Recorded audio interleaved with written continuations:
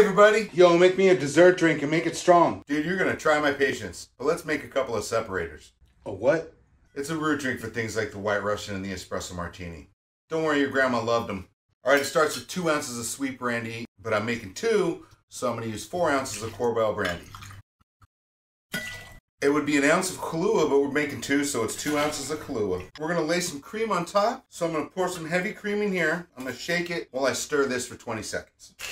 There's a link tree on my homepage. You can buy my book, Homemade Manhattan, and you can learn to make drinks just like this.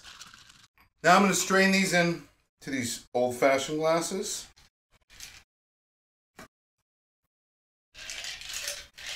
And then I'm just gonna lay the cream on top. Here's your new favorite drink.